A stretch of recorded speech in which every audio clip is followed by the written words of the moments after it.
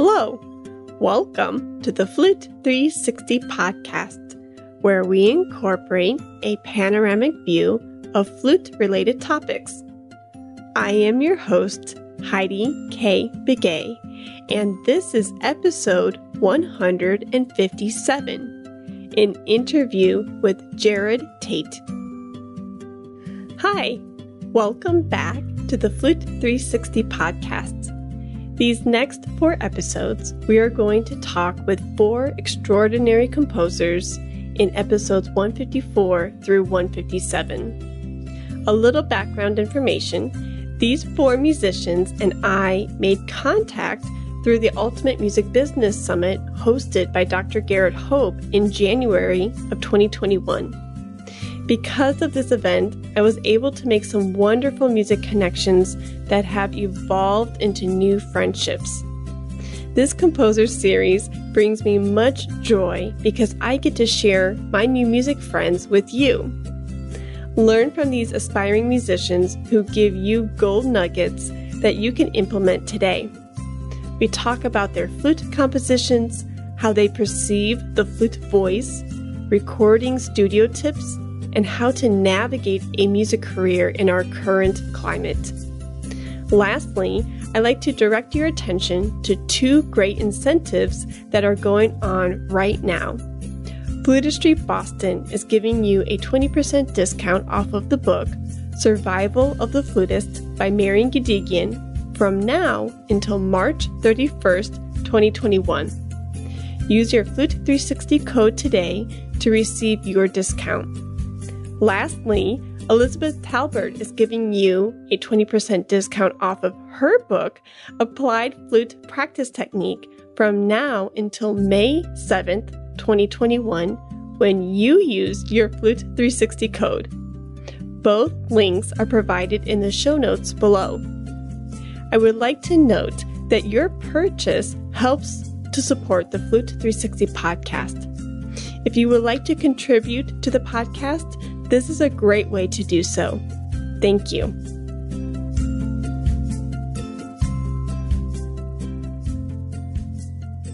Just a quick preface. The interview starts mid-conversation because Jerod and I had so much fun reconnecting since January's summit. Enjoy the talk. I just love what you're doing. Like, now let's put the spotlight on you and what you're doing. And you're Chickasaw. Yes. And tell me where you currently live. Okay.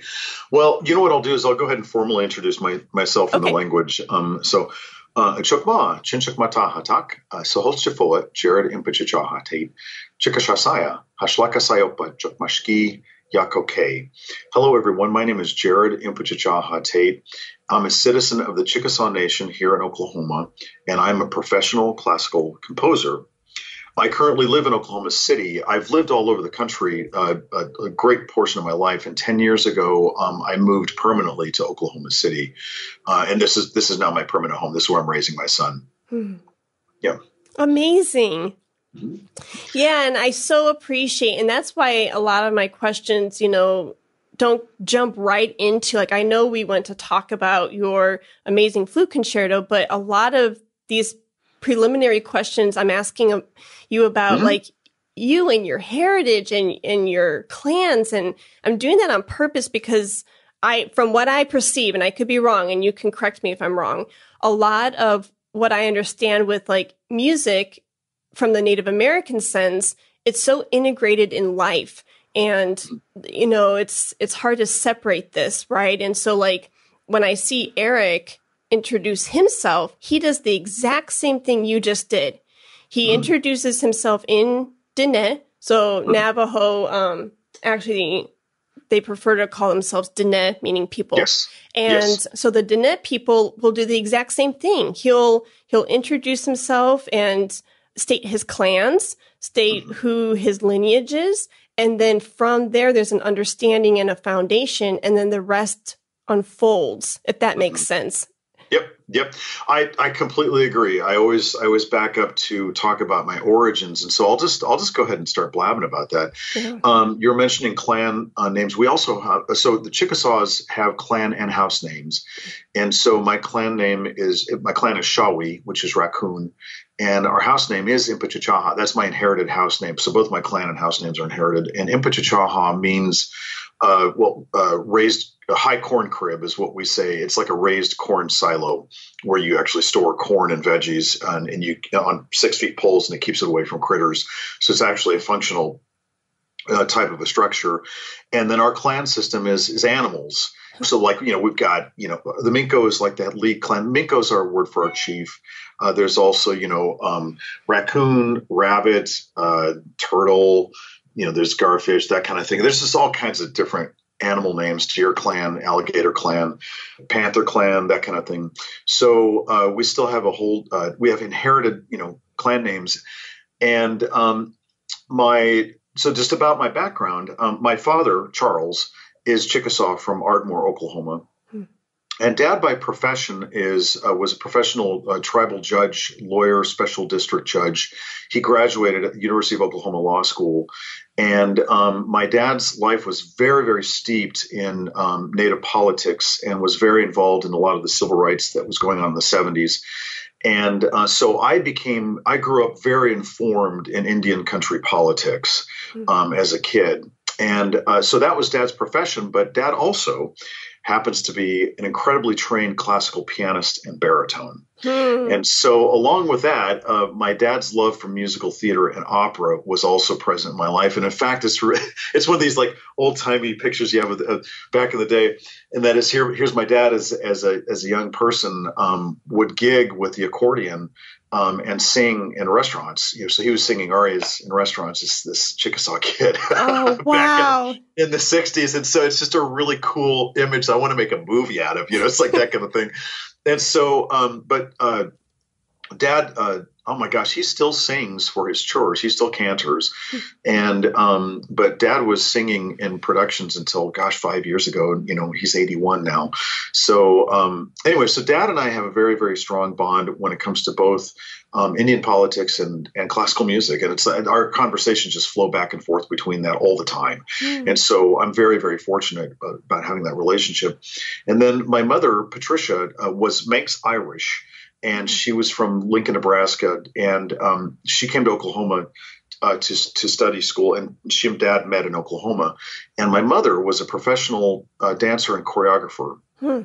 So I grew up between my parents. I grew up with an enormous amount of theater and dance. And so through my mom, I actually have a very unusual working knowledge of dance history. And so like American dance history specifically. And then Mom also studied all kinds of ethnic dances from around the world. And Mom became an expert belly dancer and flamenco dancer. And she also studied in Nigeria and Egypt and went to Europe, 3 times.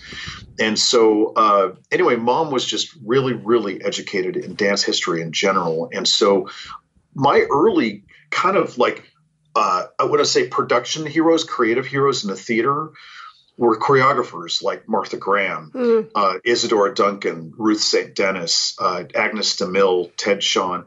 These pioneers of American dance were incredibly influential to me. And one of the reasons is because they were very steeped in Greek roots, like Greek theater, because if you think about it, it's like what a lot of people say Western music, but actually Western music is really the most beautiful marriage between way ancient music between the Middle East and Europe, theater in particular. And so like Martha Graham she drew from Greek theater a lot in her concepts and her inspirations and her choreography.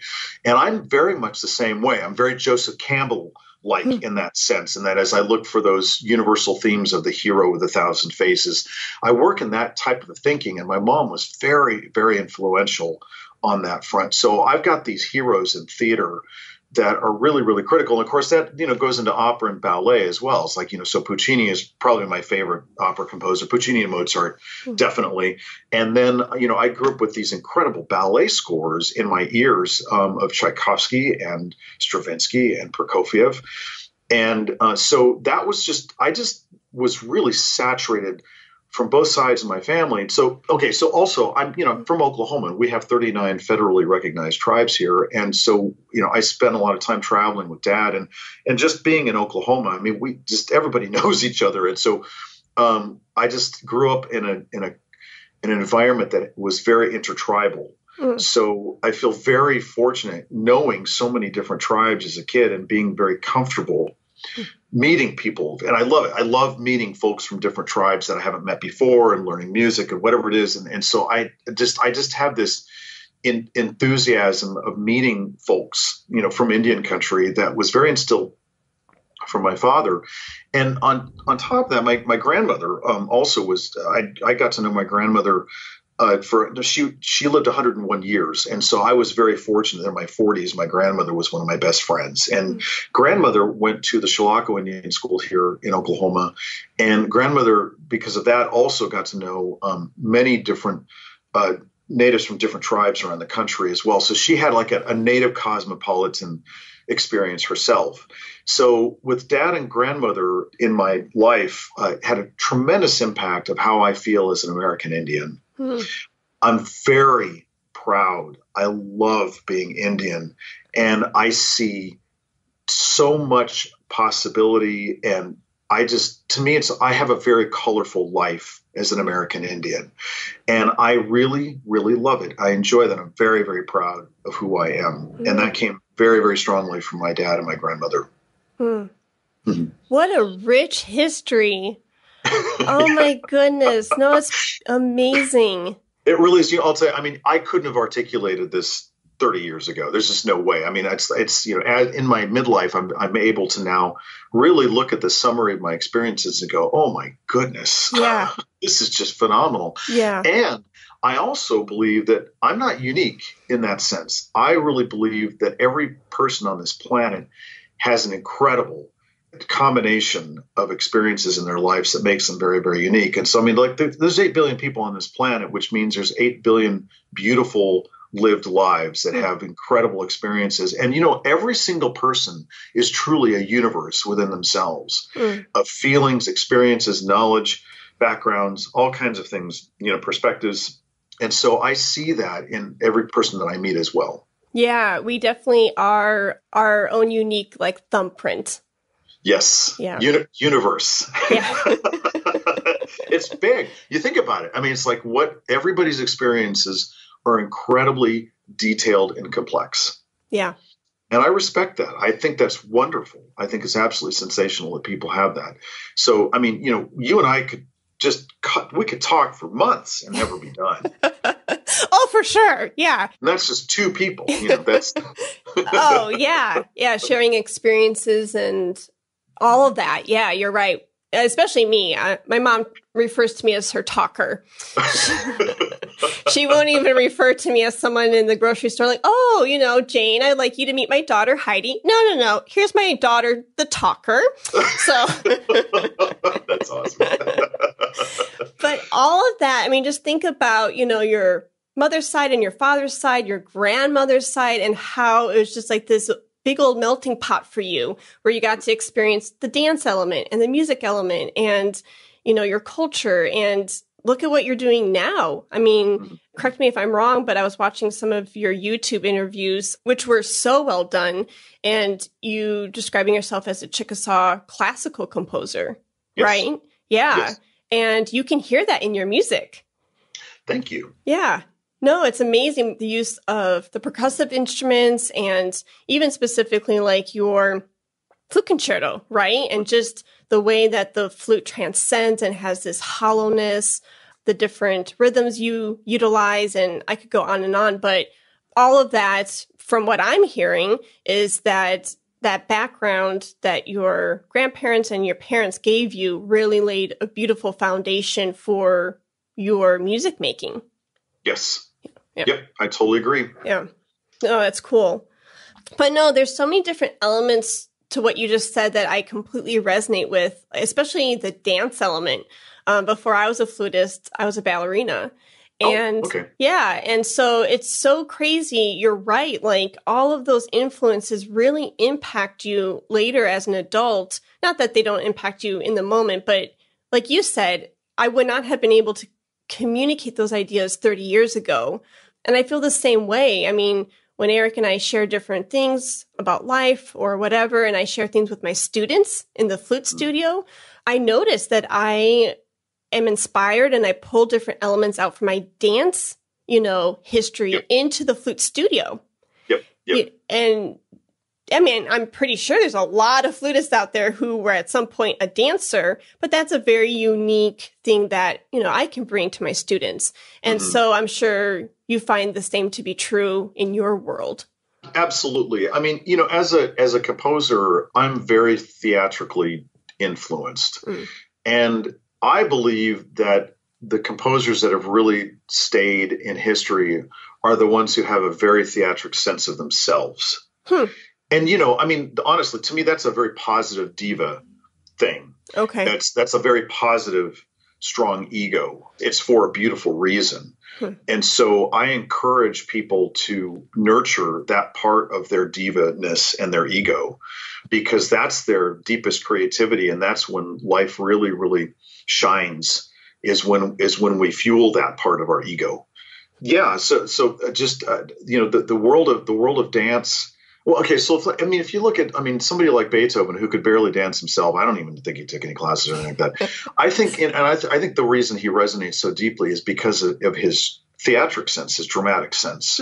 It's unmistakable. And it's the same thing. It's like when you listen to Debussy, his evocativeness, his emotions are so significant, and his ability to go between something very, very subtle and something very, very overwhelming is really marked. I mean, it's incredible. And Prokofiev is another composer like that I think is really tapped into his theater of himself. And so anyway, so I'm personally attracted to that kind of artistic making of anything. Is I like to feel dramatic somehow. Just, I don't know. To me, it's like about a theatric delivery, whether it's very subtle and soft or it's very larger than life. There's always something very dramatic. So like, for instance, like if somebody's a really good storyteller does not have to be really, really loud. And so if somebody comes up to you and you're sitting and you're in a very quiet conversation, and if I'm talking to you and I put my hand on your wrist, to kind of brace things, and I look at you and I say, listen, there's something very, very important that I need to discuss with you, and this is going to take a little bit of time. I've got you. And that's the kind of art and music that I like to listen to and I like to create, is the kind that no matter what, there's this intensity, of intent. It's so important that I got to say this. And it, and that can be in any possible style of music, but there's that spirit of urgency to tell what somebody's telling comes across. I'm very attracted to that. And I feel like, stories in general are like that. So, I'm very biased, of course, because, I'm Native. And so I really loved Native stories. And I read my son stories from all kinds of tribes all the time. And it's because I feel that. And I want him to have that sense of all across Indian country of this just really focused. There's something very important about this story. And I'm not sure I can put my finger on it, but I got to tell you this story. So that's just that's kind of how I think about being an artist. No, I love that. Oh, goosebumps. Seriously. No, you're not just saying something to say it, but there's that urgency and this need, passion. You have to be fulfilled. I mean, you just need to get it out there and not just say it, but say it with conviction. Yeah. And of course, I can't do that alone. I need to be able, it's a relationship. I need to be able to express that to some individual or a group of people to feel whole. No, I love that. And especially as a composer, then, those collaborations with the musicians, right? And the ensemble or the soloist or the conductor, right? It's this collaboration and you need others to bring it to life. It's really funny because as a composer, it's really critical that I have solitude when I'm creating, but that solitude is that solitude is fueled with the anticipation of relationship. Huh. Yeah. No, I love that. Mm-hmm. So you're... Yeah, because right. So when I'm writing, I'm completely imagining in real life the relationship of that musician playing the piece and me having a discussion with about it. And everything that happens as a result of writing it, I'm there. I'm anticipating that whole relationship. So I'm not alone. Yeah. Yeah. No, I love that. It's a funky little thing because, like I said, it requires solitude and isolation, but it's anticipatory isolation.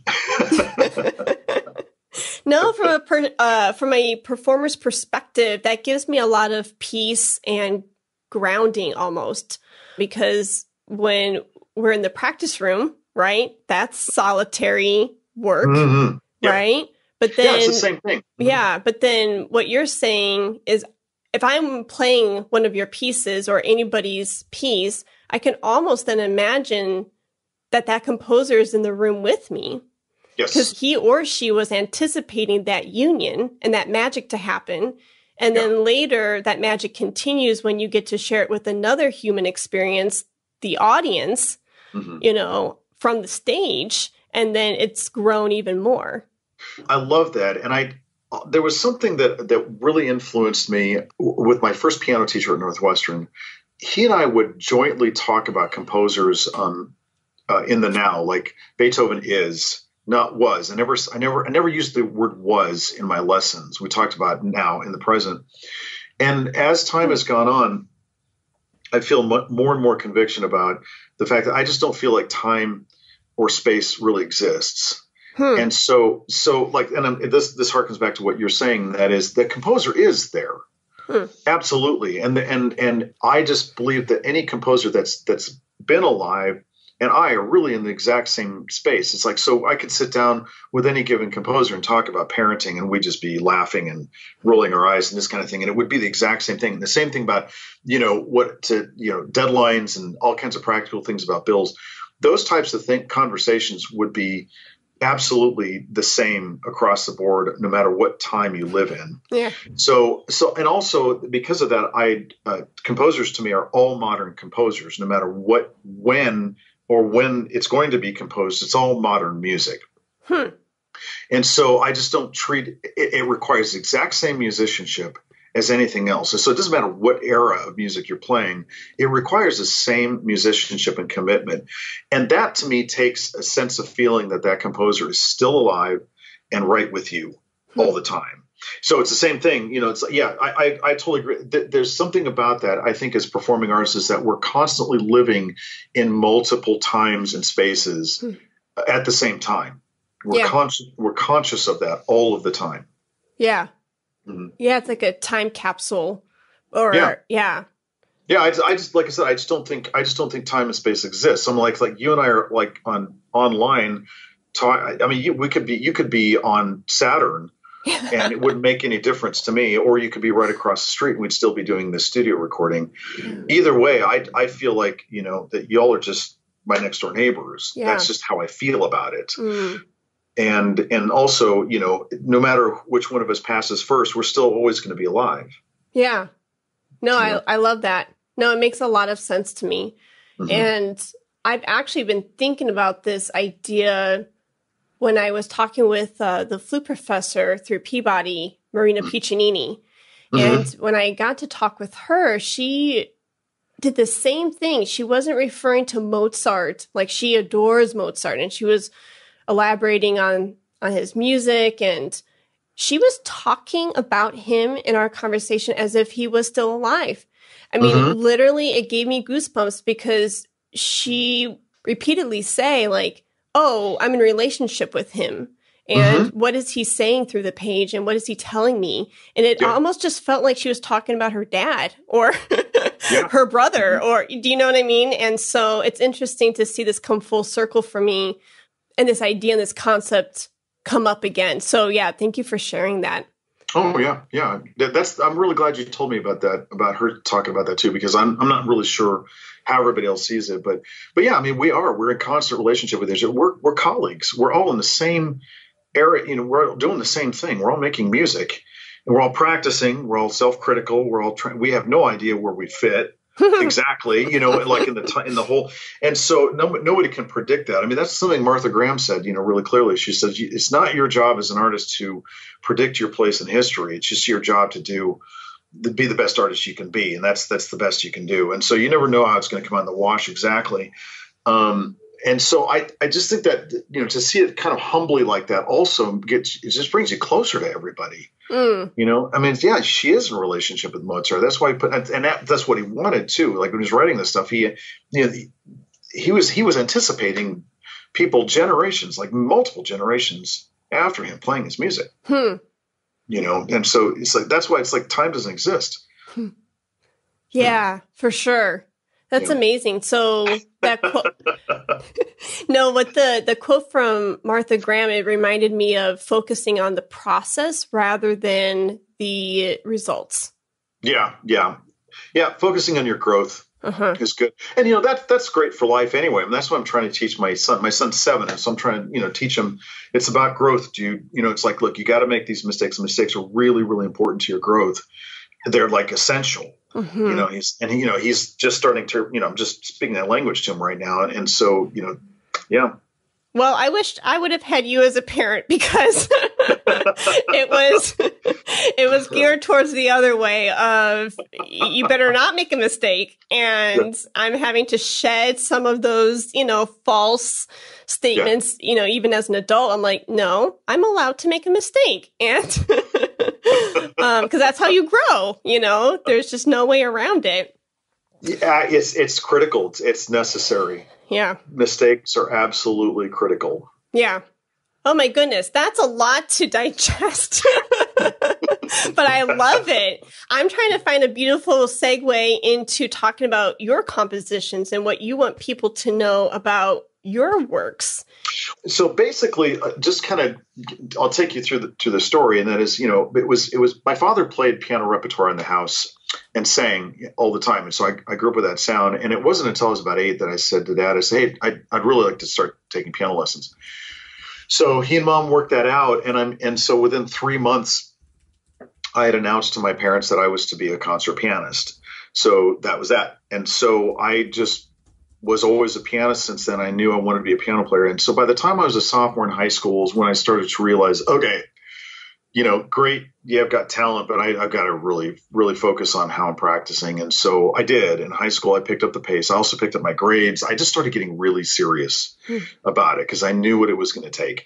The summer before my senior year in high school, I went out to Chicago. My uncle, my mother's side, was a jazz drummer in Chicago since the early 70s.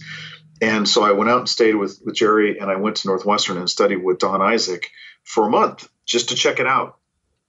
And it turned out he was an amazing mentor, and that's where I went for undergraduate. So I'm really fortunate. I was accepted to Oberlin, Northwestern, Indiana University, New England Conservatory, all with full rides to all of those. And so my work was definitely paying off. And so I went to Northwestern, and I mean, I just was, you know, practicing, was just playing the piano. I had a lot to catch up on. And so while that's all going on, my mother, you know, is a professional choreographer and dancer. She was teaching at the University of Wyoming, and she was the one that set, you know, like Rite of Spring, Petrushka, Firebird on her students. And that's how I got to know that repertoire very well. So she was doing original ballets and wanted to do an original ballet based on American Indian stories from the Northern Plains and Rockies, where she was. And so she just really casually said, well, Jerod, I really like you. You're my Indian kid, classical pianist. I'd like you to write the score. And I was like, okay. So that right there was a very pivotal moment.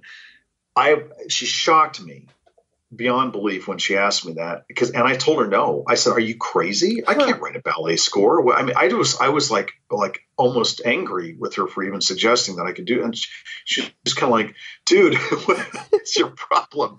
And so, you know, I mean, here I'm being raised, you know, in dance history of all these entrepreneur choreographers. Well, that's what dancers do. You know, they choreograph and they dance. Well, okay, back in the 80s, I will say this. I was in an environment of classical music in which things were much more compartmentalized than they are now with millennials. Millennials have really broken that back into an entrepreneurship type of an attitude, which I'm very grateful for. Because that's what Beethoven was. He was a pianist, and he was a teacher, and he was a composer, and he was a conductor, and he also, was an adoptive parent to his, nephew Carl. The guy was like everything, and he didn't go to college. Nobody did back then. So we weren't institutionalized as much, and things weren't as formalized. And so in the 80s, it was like really entrenched. You were either going to be a university professor, or you're going to be a world famous concert pianist, or you're going to be an accompanist or a studio teacher. You know what I mean? It's like it was really, things were much more rigid, I guess.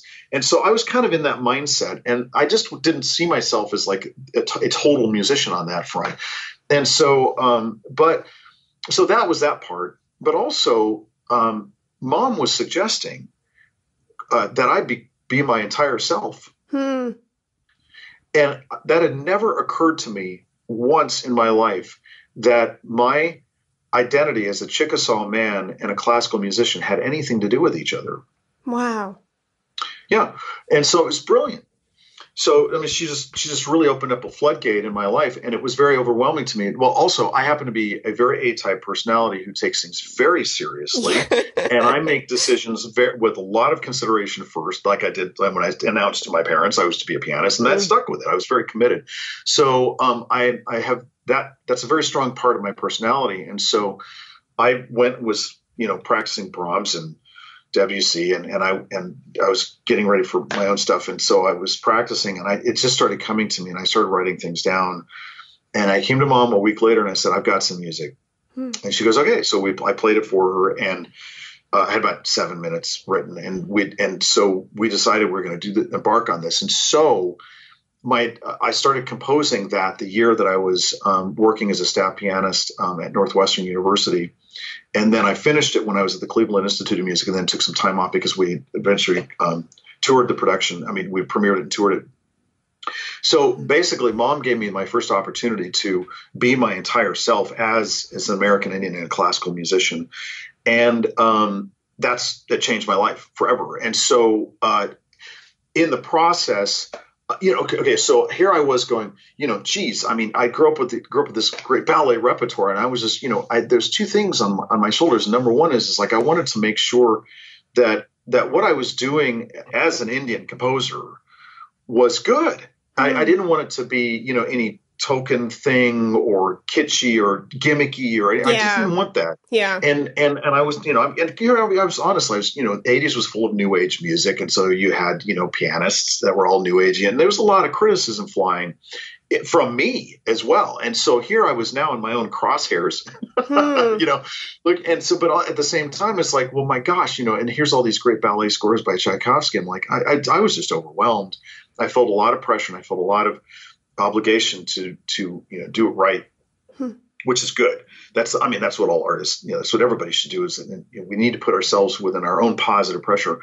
And so, but also in the process, when we did the ballet, we hired a narrator because Mom wanted a storyteller in there, and we just looked up the cast from Dances with Wolves and called Rodney Grant, and because Dances with Wolves had just come out, and so it was all the 1492 celebration stuff, and so it was the same year that the ballet came out, it was in 1992, and so we were in the middle of all that, and so Rodney was this at that time, very famous actor who was called Wind in His Hair, and he was just awesome. And his hair was down to his ankles and stuff like that. And so we called him and asked him if he'd do it, and he accepted the gig. And the guy came in just like a thunderstorm into my life, and he was just very intent. He was like, Jerod, this is really, really critical that you're doing this. You got to do this. And you've got to see he was like telling you got to see yourself as very important, and I was just like, I don't know. I don't know. I didn't know what to think about my own self. And so anyway, and then within the classical community, after I was done with the ballet, I had the same response. People were just like, you've got something going here. And so, I still, after the ballet, I wasn't decided. And so, I spent time thinking about it. And so then what I did is I went to Cleveland, I went back and I added composition to my degree, and I announced to my family that I was to be a Chickasaw classical composer. Mm. And so the irony is that here I was struggling with this issue, and yet the repertoire I was playing was Bartók and Debussy and Prokofiev and Beethoven, and of course all the operatic and ballet repertoire and musical theater. All this stuff is so saturated in national and ethnic identity. It's just unbelievable. You couldn't be any more French than Claude Debussy. You couldn't be any more Russian than Tchaikovsky. Yeah. You couldn't, I mean, it's just, and you couldn't be any more German than Beethoven. You cannot get more German than Beethoven. Yeah. It's impossible. Yeah. And so these were very, very specific. And Bartók, of course, became the first ethnomusicologist of his own people, the first composer to be a deliberate ethnomusicologist of his own folk music. So here I was completely being trained in the repertoire that I was playing. And so not only in that issue of ethnicity, but also just as a composer, I was playing the best. If you learn the Waldstein Piano Sonata, you know everything there is about architecture and composition. It's just, I mean, there it is. Yeah. Yeah. So here I was being heavily equipped just in all kinds of fronts. And then, Mom opened this door there it was. Wow. I wonder why there was this disconnect for you in the early stages of not embracing that traditional side. Well, it's not that I wasn't embracing it. I just didn't see a relationship between those two aspects of my life. Okay. Yeah. So it's almost like not seeing any relationship between my left and right arm. It's like, well, I got these two arms, but they act very individually. Oh, wow, I can pick up something together with them. I say that, a little self-deprecating because it's like, Jerod, man. I mean, come on, you were. Yeah. Yeah. But I just didn't. For some reason, I just didn't make that connection. No, that's interesting. And what a wonderful testimony to your mother. Yeah. Yeah. Yeah. Yeah. And then, of course, here now it's like that's all Dad and I talk about. It's like the two, and it was they were also a part. I mean, two very strong parts of his identity as well. And so I don't know. I mean, I don't see this as necessarily a positive or negative thing at all. I mean, Dad was also totally classically trained, and he was Chickasaw, but they were just I'm this and that. And so being a composer is where I'm making a deliberate move to make them the same thing. Okay. Yeah. Yeah. Mm-hmm. And I bet, well, you tell me, because I don't want to put words in your mouth, but it sounds like you're more fulfilled in the sense that you get to embrace and put the two together rather than, right? Well, yes, yeah, because they flow very easily one into in my world, in my universe that I live in. They're just it's all spherical. It's like all at once, all the time. Yeah. So I mean, I feel complete. Yeah. No, I love that. That's amazing. Yeah. And I'll be honest with you. When I teach and when I talk to other people, I have a lot of enthusiasm and high energy for it because I hope that other people find themselves complete also. Mm-hmm. I wish this feeling for other people. Yep. Mm-hmm. Completely. And you caught me in a season in my life where I am embracing that for me. Mm-hmm. Because, I received a terminal degree in flute performance, and you're told that you get an academic job. You get do you know what I mean? You get a full-time. The red carpet just comes right out, doesn't it? Yeah, right? But what happens when there aren't any jobs out there? You know what I mean? For a full-time tenure track position in flute. There's maybe one or two these last 3 years, and that's it. Do you know how many amazing flutists are out there with the DMA? I do. Tons. Well, I'm aware. Yeah, a lot. And so life, especially with COVID, asked me to pivot and to embrace everything that I have to offer this world in my very unique way. And I've learned I can still be an educator. And if there's not this fancy title from some school saying, oh, now you can teach, it doesn't mean that I can't teach. Do you know what I mean? And so much of what your journey and how you explain that so beautifully is exactly like this moment in time where I am embracing those different sides and saying, oh, I'm actually a really good administrator. I'm also a really good creative coming up with different products or different teaching guides or classes, or do you know what I mean? And it's like, wow, I'm actually more in my element being my own entrepreneur through your own boss. Yeah, I'm actually more me. I'm actually more Heidi than trying to cram me into maybe a position that I thought I had to have. That's beautiful. Yeah. That's wonderful. Yeah. And just embracing that and then giving yourself that freedom to say, this is not how I anticipated it, but I'm actually glad that life threw me all these different curveballs for me to just realize and come back to myself and who I am and what I have to offer, and almost embracing it to a point where it's accepting it rather than fighting. Right. Does that resonate? Very much. Okay. Very much. Yeah. I mean, I learned to find the joy in all of my superpowers and not worry about if I not worry about anything else. Mm-hmm. Yeah. You know, and the thing is, I don't want to be like another artist. Mm-hmm. You know, I mean, I think it's very normal in anybody's profession when they're trying to become good at what they're doing is to model themselves and aspire. Mm-hmm. Absolutely. I mean, I think that's critical. And then there becomes a point to where you're leaving the dock. Yeah. And it's time. Yeah. It's time to leave the dock and see what you've got in your ship. Yeah. And to really, really enjoy that. And I think that is the journey of every single living person. Mm-hmm. I think it's challenging, it's scary, and it's beautiful at the same time. If we were all exactly the same, it would just be not fun. It wouldn't be. Yeah. It'd just be boring. You know? Yeah. And you're right. There is this beauty element and also a very scary element too. I get that, but that's the magic, right? It's actually like kind of, I don't want to say jumping off the cliff, but you know, having that faith and saying, okay, this is crazy that I'm doing this or I'm pursuing this. But at the same time, that's where I'm being redundant. But literally, that's where the magic happens, is when you get to explore uncharted territories. You know, at the same time, that also does take a certain mindset. That's the part that we're all individually responsible for, is to have a mindset that's like, all right, there's opportunity here. There are silver linings, and I just need to breathe and really just kind of be open to that so that they can present themselves. Because what happens is we get caught in our own static in our minds, and it blocks out our ability to see things that could be sitting right in front of us.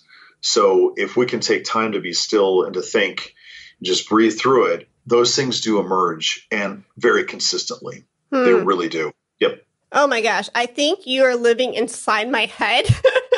Because, I'm so sorry. No, I love it. No, this is so good. It's just validation for me. Like, these are the thoughts I've been having lately since basically July 2020.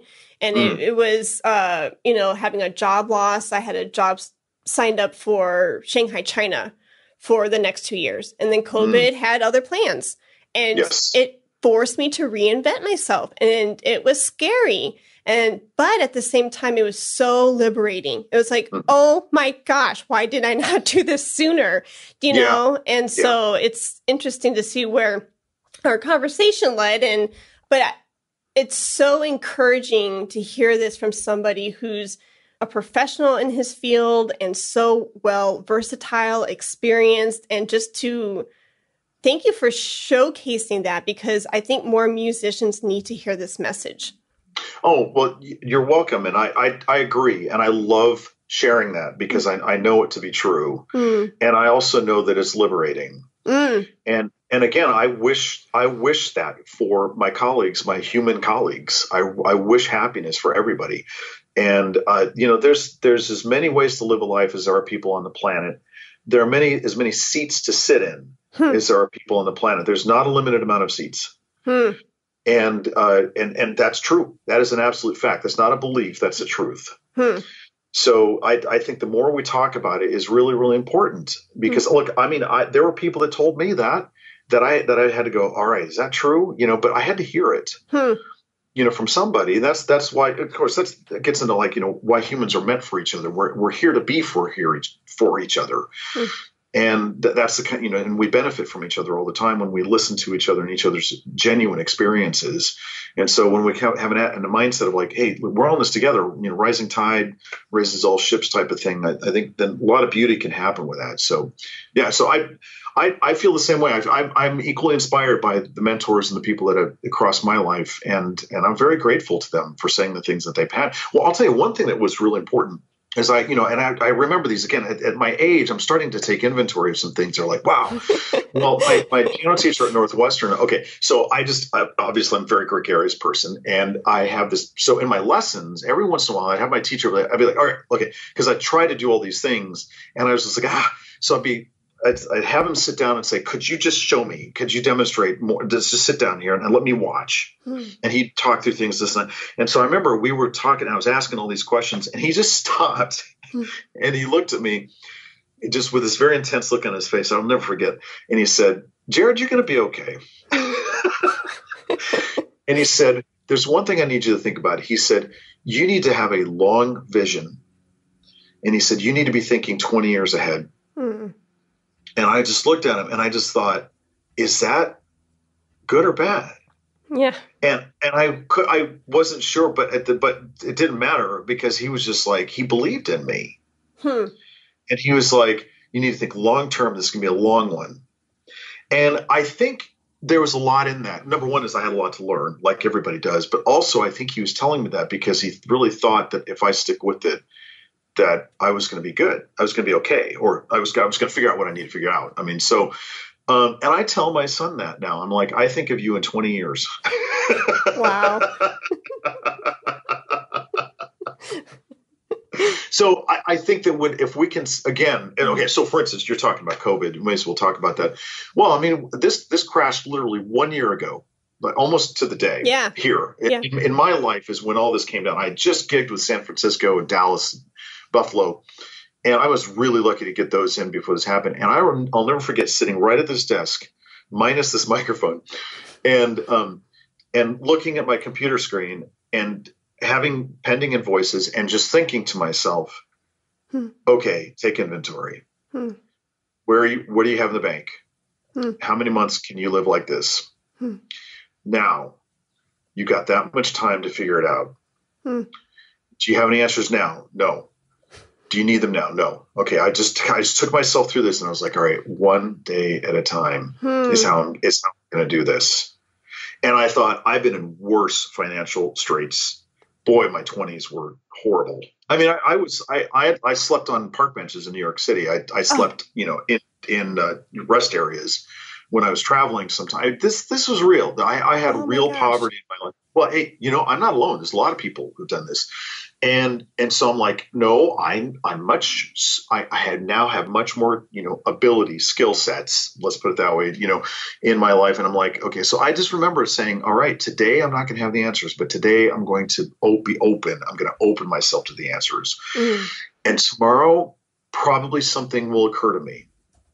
And lo and behold, it did. And so then the next time, I'm like, all right, just keep this. And I just like it. And then basically, then I also realized just for myself, I really had to have a positive attitude and look for silver linings. And also know this, there's a couple things here. Well, this pulls into my Indian ancestry. My ancestors walked, 800 miles in mud, so that I didn't have to do that. Yeah. They did that. I can still drive a car and fly airplanes. I mean, so I'm like, all right, I've got to, there's one thing, I don't have to do that. And so I just started to take, just evaluate the blessings I have in my life. And because those are tools to cultivate, what we've got going for us and go, all right, now how can I build my new structure out of this? And so, and everybody was faced with this challenge. And so, so when I see my own assets and I see that my life has a unique experience that has lots of value to it, then that's when people can build from the ground. That's how you can rise from the ashes, that kind of a thing. And that's a typical hero story. We watch movies about this all the time. Yep. and for a reason. It's because we're looking for this type of inspiration. Well, here it was in living color. There it goes. So anyway, that's where I was coming from. And so look, I was already Zooming. And so when Zoom came in, I was thrilled because suddenly I was like seeing 30 people at once. I'm like, woo, this is awesome. And I don't have to fly across the country to do it. I mean, I didn't have to I thought it was great. I didn't have to travel anymore because I was traveling once or twice a month. And, the recovery and getting ready it's exhausting. So suddenly everybody's at my desk. I'm like, this is so cool. And it just occurred to me, I'm like, you know what? We're living the Gene Roddenberry dream. This is a Star Trek screen I'm looking at, video conferencing across the galaxy. And I was thinking, the thing is like, and here we had this delay and all that kind of stuff. I'm like, this is going to tighten up. And of course, Zoom has tightened that up. And so is Skype. Everybody's tightened all this up. And so what's going to happen is like, well, there's only about a 1 second delay from the moon at this point on regular radio waves. Yeah. Well, we're going to be doing all this to the moon. We're going to be collaborating artistically with people on the moon.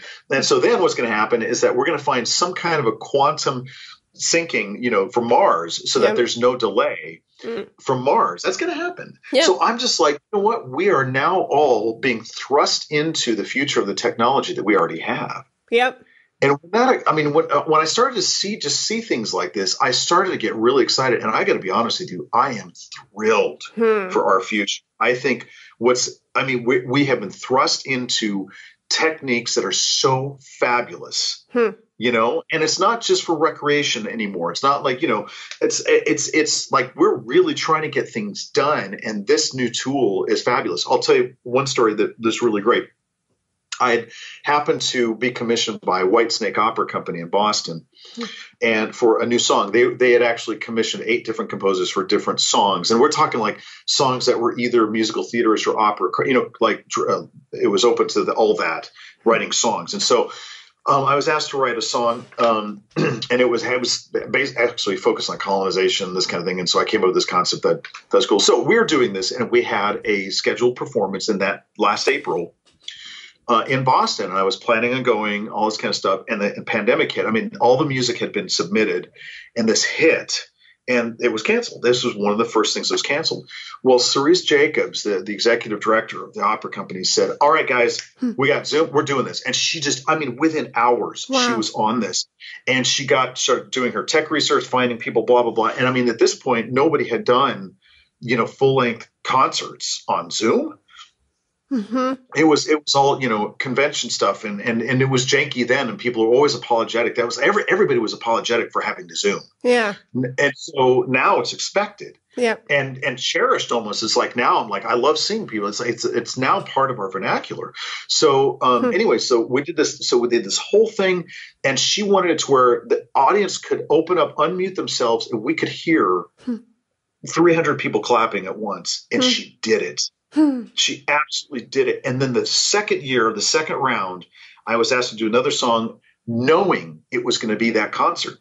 Just like that. And so now she pre-recorded the pianist and cello and then had the singer sing with it for the first concert. This time it was streamed with all 3, and it was just like all this stuff. And I'll tell you right there, and then I was on the forefront of conquering this technology and having a part of and now I'm thrilled. I'm just so thrilled to have been a part of that.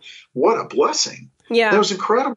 And now I'm really wanting new. I want this to happen more. I'm just in that mindset. I just really, really love what we're able to do. And now, I was already all in YouTube and subscribing to all kinds of stuff and podcasts. Well, now we can podcast concerts, YouTubing concerts. And there's so many orchestras who've leaned into the technology. Yep. And I'll tell you, their production is really impressive, what a lot of folks are doing. And it really shook the trees. Yeah. And now I'm seeing all kinds of ensembles I would not have necessarily seen. Yep. And people at different levels are embracing it. And it's just, I'm thrilled, absolutely thrilled to see this. Yeah. A whole new world of possibilities. Yeah. And now it's all of the above. So it's like a lot of people are like, oh, post-COVID, where it's like, no, hey, there's no post anything. Yeah. This is all part of the flow. Nothing ends and nothing is, you see what I mean? It's like there's no time. It's like, this is if we see these cliffs of ending or beginning, it's like, then we're really limiting ourselves. But no, nothing's ending. Yeah. This was added, this was dropped into our existence, and now it's here forever. So it's like, now I've just got this philosophy of all of the above. Absolutely. This is now our reality. And to me, it doesn't interfere at all with any traditional whatsoever. But that's also another thing that I've learned as an American Indian is adaptation. And Indians are constantly adapting and we're constantly usurping and appropriating things for ourselves in our own survival and in our art, in our fashion, in our lifestyles. I mean, I come from a whole history of this that's very conscious of that, very conscious of that. And so I'm just like, hey, this is just another iteration of it. Yeah. So anyway, I'm kind of blabbing on all that optimism, but I love this. And I also, one thing that's been very grieved in Indian country is, ceremony gathering, like with stomp dancing or powwowing, that kind of thing. That's been hard. But at the same time, Indian country has really embraced each other through Instagram. Yeah. Wow. I mean, it's like I look at so much native art today on Instagram, and I love it. Nice. And I post videos of my own stuff constantly on there because I'm like, here. And I wouldn't have had the same enthusiasm to do that had we not had this. And I have got more Native friends now because of this, and I've just met so many more colleagues because we've been thrust into contacting each other online. Yeah. And so I'm really enjoying that right now. No, I love all of that. Literally, I am soaking it in like a sponge. Oh, gosh. I feel like I should pay you. No. That's awesome. Well, I'll tell you, I do see a lot of silver linings. I really encourage all of our human colleagues to think about that, about the silver linings. All of us have ancestors who worked very, very hard in much harder circumstances so that we could be where we are. All of us. Every human on the planet is benefiting from the work of their own ancestors. And that's not exclusive to any ethnicity. Everybody standing on the shoulders of the work of their ancestors. That's beautiful. That is absolutely beautiful. And that's why they did it. It's why I'm doing it. I want my son to have it better. Yeah. I want generations, that I'll never see to have benefited from the work that I'm doing. I'm really hoping I'm making good decisions for that. And we are now. And so I think if we can tap into that awareness, it would be very, very helpful. Oh, for sure. And this idea of just hearing you talk about silver linings and possibilities and not limiting ourselves, it just, to me, the nugget that I'm pulling out from all of that is life is a continuation. Yeah. Yeah. So thank you for that. Sure. Hey, so about the flute concerto, I'll give you some background on that. So, when I wrote the flute concerto, I had been a composition major at the Cleveland Institute of Music when I studied with Don Erb. My piano teacher was Elizabeth Pastor at CIM.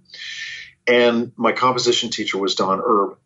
Two other mentors that had a tremendous impact on me. One is that Liz always sang as she played.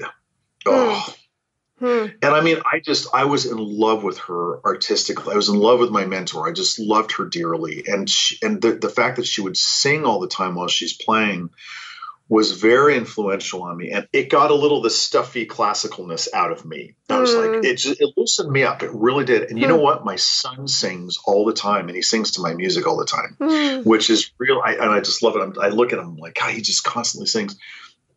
Well, anyway, and so it affected my tone on the piano, and it really affected even more of my own expectations about how I was composing. And that is, I believe that there is a singing arc through music as well that we detect when a composer feels a phrase that has an arc to it. Yeah. There's like a spiritual singing of this gesture that happens. And it could be rhythmic, entirely rhythmic. It doesn't have to be a melody, but it's just this feel that you're singing from one phrase. It's like you're speaking. It's these phrasings had a tremendous impact on me. And then Herb was himself very dramatic and gregarious, bigger than life person.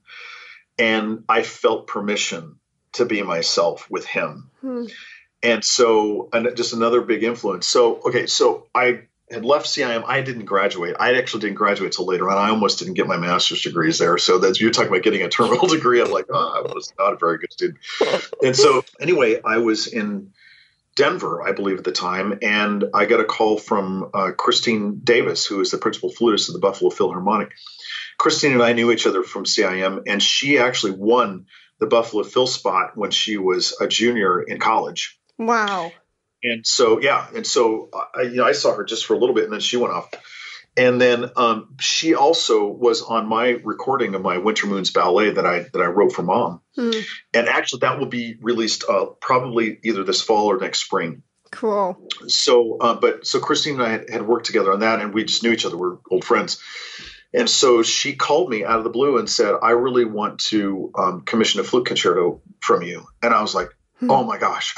Well, rewinding a little bit, my grandmother and I had not too long before that taken my first trips back to our Chickasaw homeland in Mississippi. And so the story of the Chickasaws is that we're from the Southeast. We're part of a larger Muskogean culture of Chickasaws, Cherokees, Creeks, Choctaws, Seminoles, and that's the Muskogean people. So we were all removed in the 1830s to Oklahoma, and but that's our homelands. My grandmother had been back, and see, before we moved, we were like European empires at the time, because we weren't colonized; we were immigrated to way before America was America. So we were settled. And so, and of course, we were mixed with Irish and Scots. In fact, we had full-blood Scots who were tribal leaders. So they came in and assimilated with our tribes. That's our history. It's really interesting. And so we were like little empires, like European countries when we were moved over. So, we came with our own technology, but we were also very, very traditional people as well. So we were a mix, a very, very significant mix of the world and being Chickasaw when we came over. So the reason I'm saying this, because we parceled our land and sold it before we came over, and then bought land tracts here. But that allows us now, I can go back and stand on the land parcels that my ancestors lived on, knowing that's exactly where they lived. By township and range, I can find exactly where my ancestors walked. Wow. Specifically, like in my exact family lineage. And so grandmother and I went back to Mississippi and spent a week out there together, and she just showed me everything. And then we went back again. And so, I mean, of course, it changed my life again. I mean, this is incredible. And my dad told me, he said, Jerod, when you get there, he's like, you're going to understand why it was so hard to leave, because the nature is just unbelievable. The trees, it's like, that in a Return of the Jedi where the Ewoks live, was like, I think that was done in the Redlands or something like that. But the point is, like, it's just, I mean, the nature is so overwhelming and gorgeous. And that's painful to see that, but also illuminating and empowering at the same time. It's a lot. It's all the feelings at the same time. And my grandmother and I, we just talked. Oh, we talked and talked and talked. She was another talker. We just constantly talked to each other. I was so fortunate, driving and talking and walking, talking and just everything. And we got home, and I said, "You will see a symphonic work out of this, grandmother." That was the Flute Concerto, Tracing Mississippi. There's a trail that goes through Mississippi from Nashville, into the Appalachians down to New Orleans, called the Natchez Trace. Okay. And very, very important trade route from the Gulf of Mexico up into the Appalachians. And lots of history goes straight through Chickasaw and Choctaw territory. And it's called the Natchez Trace. And that's now a parkway that's beautiful and kept up very, very beautifully. And so when I wrote this piece, I loved the fact that here we got a flute, which is very much an icon of Indian country. And I decided to focus on a specific garfish dance tune and just really relive my experience and my feelings of being back in Mississippi. And so it was kind of a play on word, but that's why I called it Tracing Mississippi. It's like I'm tracing my own ancestry And and my grandmother and I were literally doing that, driving on the Natchez Trace together. And so that's what that piece is very much a piece of my identity. Mm. Oh, how lovely. No, I'm so glad that you called it that too. Yeah. Yeah. Yeah. So we premiered that in 2001 with the Buffalo Philharmonic, and then recorded it with the San Francisco Symphony in 2007. Very cool. I listened to a recording of my friend, actually, Patricia's sermon. Yeah. There's a recording on YouTube, and I listened to that 2 days ago, and gorgeous, gorgeous. And I think she delivered it very well, too. She learned that in 3 weeks. Wow. Yeah, that was unbelievable. She said in the commentary, like the first couple minutes before the performance began, that she had a limited time of learning it. So, yeah, I noticed her stating that. But no, how have you met Patricia? Oh, yes. Okay. Well, she was here. She was in Oklahoma at the time. Okay. Oh, yeah, teaching. So yeah, that's right. So she played that with the Norman Philharmonic, and then she moved to Denver after that. And so, yeah, I've known Patricia ever. That's how we met, was through that performance. Wow. Yep. Here's some more worlds colliding, because Patricia is a good friend of mine. She's awesome. Yeah. And her husband and her son, it's such a lovely family. Yes, I agree. Oh, my goodness. Is there anything else about the concerto that you want to share? I don't want to cut you off in any way. I'm not really sure what to say other than I just really, really went to town on that. I mean, the stars just aligned, and I just really allowed myself to be entirely Jerod in that piece. And that piece is definitely, what I want to say, it's Tate. That's Jerod right there. Yeah, and if you hear any of my other music, I mean, if you heard that, you'd be like, "Yep, that's all Jerod." Yeah, there's no doubt about it.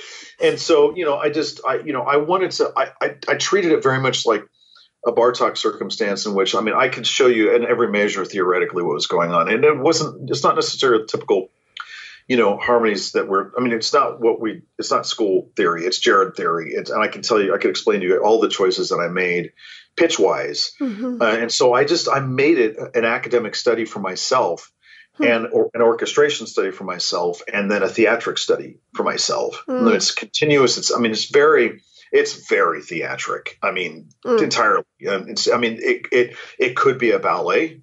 If somebody decided to do that, I could see that happening. So anyway, I just really pulled out the stops, and I remember, my grandmother came to the premiere, and both my parents were there. I think, was my brother there? I'm trying to remember exactly who came out. And so, I was able to share that with my family. That was kind of like my explosion into it. And, my dad still talks about it today. He's like that. He just will never forget that experience. But my grandmother got to be there. Oh, wow. Yeah. Yeah. And I told her, because she's like, I'll never forget it. You promised me this was going to be a piece, and here it was, So, yeah. Oh, phenomenal. And I will say, from my heritage is German, being married to a Native American man and somebody who loves all the cultures of the world. My father was a missionary kid outside of Tokyo, Japan.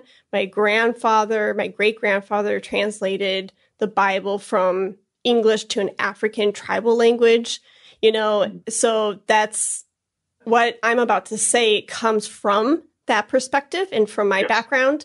And thank you so much for putting your native voice onto the classical stage. There's so many flute concertos out there, but yours is so uniquely composed and sheds a beautiful light onto who you are as a composer, who your people are, the geography of that part of the U.S.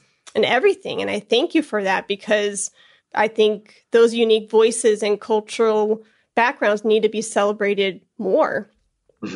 And so, yeah, I just wanted to make sure I said that, because it's profound what you have added to our musical world. And to the flutist, and to our library, and more so than just library. Yeah. Well, thank you. I appreciate that. Yeah. No, very, very appreciative of your work. And I won't keep blabbering, but I felt the need to share that, because maybe sometimes composers don't get that recognition as often. And so I just wanted to make sure that you knew that it was very well received. And we thank you for that. Yeah. Well, you are welcome. Awesome. But yeah, no, that's amazing, Jerod. And I thank you for your time. And I don't want to, and this is such a general question, but I do this a lot just because I feel as a host, I never want to cut somebody off and be like, okay, and that's a wrap, And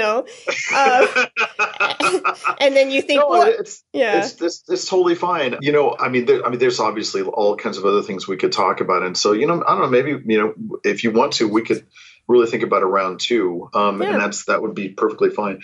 But no, we're good. This is great. I really appreciate the opportunity to talk about this. And I know we went kind of into the life coach part a lot, but I do think that it's important to talk about those types of things, because I don't know, because those are just human issues that I think is really important for us to all share with each other. So I really appreciate the opportunity to kind of talk about that and have some positive things to say, right now. I think it's really important. So thanks for letting me just kind of go off on those things. Oh, no, definitely. And thank you. You just never know where the conversation is going to lead.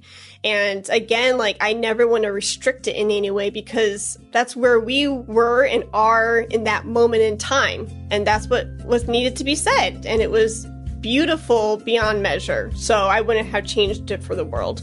Great. Yeah.